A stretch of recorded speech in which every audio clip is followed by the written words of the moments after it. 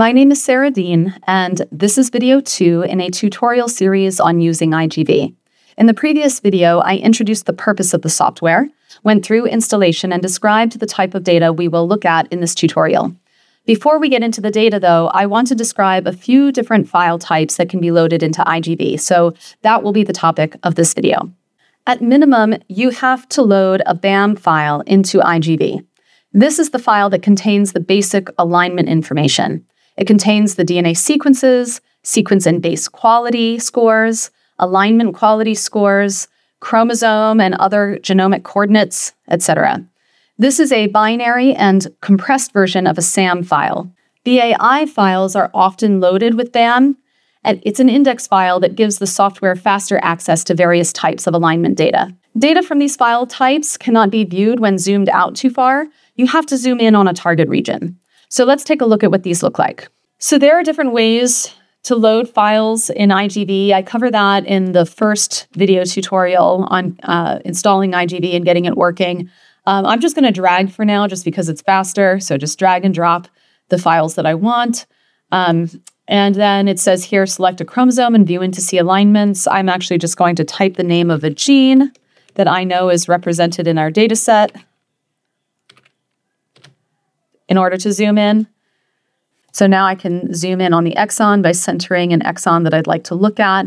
So now that I'm zoomed in, you can see that this track here has an alignment, and there's also a track up here. This has a histogram, and the histogram shows depth of coverage for the different genomic positions. So you can see that in this exon, some positions have better coverage than others. That just has to do with which primers were binding better and amplified better. Your secondary analysis software may output other supporting or accessory files that can also be uploaded into IGV. So here are some examples of these supporting files. GTF stands for Gene Transfer Format. This is similar to GFF files or General Feature Format, which are also used in bioinformatic applications. GTF files hold information about gene structure or gene features, so they're a little more focused on genes than GFF files. This file includes start and stop genomic positions for the listed features, information about codon placement or phasing, and what strand the feature is found on. Is it found on the positive strand or the negative strand? The GTF file I'm using has information about the locations of gene-specific primers on genes, instead of features that are inherent to the gene. Uploading this file results in bars that indicate primer binding sites, the name of the primers, directionality of the primers, and which strand they bind to. All right, so you can see that I dragged that file to a track down at the bottom of the window here. So here, beside each of these tracks, you can see the name of the files that produce them. So reference sequence, of course, and then here's that GTF file. So if I hover over it, it gives the full file name and where to find it on my computer. Here you can see the names of each gene-specific primer. So I'm going to zoom in so that that is easier to see. And I can make this track larger. So some of these gene-specific primers target the plus strand and some target the minus strand, and you can tell by their names which strand they target. Not all their names are listed here because they're crowding each other. But if I left-click on one of them, more information about that primer comes up. So this GTF file is just useful for providing a visual of where the primers sit that produce the amplicons that you're looking at. BED stands for Browser Extensible Data. These store genomic locations such as start and stop regions.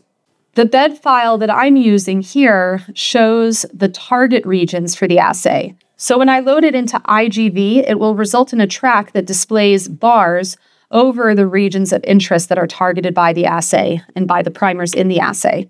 So let me just demonstrate that. So I'm going to drag and drop down here. So now a new track has appeared, titled by the file name that produced it. And this is, again, just a file provided by the producer of our secondary analysis software and of our chemistry. So they provided this BED file that shows us what regions they're targeting with the primers that they created. As you can see here, our alignment overhangs the regions of interest. So we actually are acquiring data outside of the regions of interest. It's just not guaranteed in these overhangs that there will be enough data to call variance with a high degree of accuracy. So this bed file that I've loaded here just provides a useful visual of what regions of each exon are targeted by the assay. So if I zoom out, you can sort of see how they line up with the gene-specific primer binding sites. Some of these regions of interest are covered by just a couple gene-specific primers,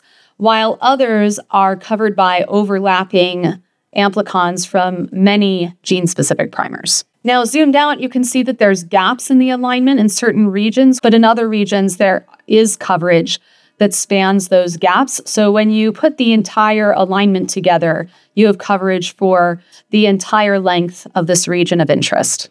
VCF stands for variant call file. It can be a list of expected variants, such as a targeted mutation file, or a list of mutations that were found in a secondary analysis. This file will result in a track that displays bars over the variant locations. So here's a VCF file for this assay, and it's a list of variants that are targeted by the assay. So if I load it into this track down here, you can see a bunch of bars show up.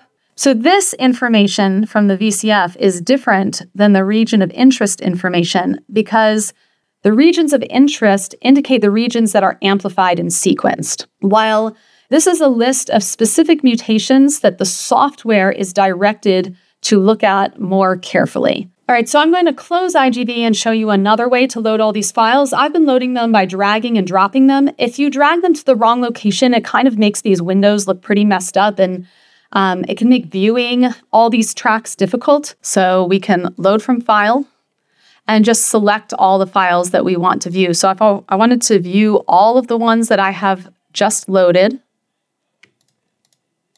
this is the bed file. Okay. And again, you can sort of drag these windows to be whatever size you want. And again, to go to zoom in on the same gene as before. So by loading these files in this way, it's rearranged the tracks from how I dragged and dropped them. Now the targeted mutations list is at the top here.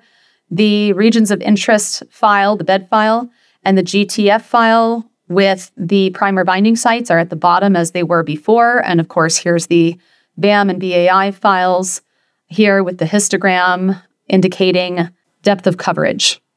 Now, I mentioned for the gene-specific primers that if I left-click, I can get more information about the primers. The same is true for the targeted mutations, the VCF file. I can click on one of those bars and up pops the variant represented by that bar. So each of these bars is representing a different variant.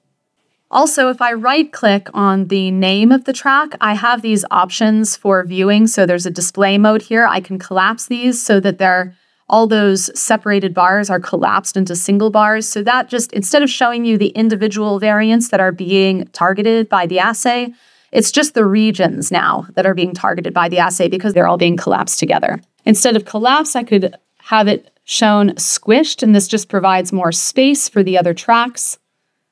Or I can have it expanded as it was shown before. Now it takes up more space, but it's easier to see. So all of the tracks have different viewing options. And as you can see here, there's also sorting options, and we'll get into that in another video. There are other file types that can be uploaded into IGV, but these are all the file types that I'm going to use for the purposes of this tutorial. If you'd like more detailed information about the file types that can be loaded into IGV, I recommend taking a look at this publication. This concludes video 2 of this IGV tutorial series. In video 3, I'll give a tour of the layout and basic functions of IGV and discuss how to customize it to include your alignment viewing preferences.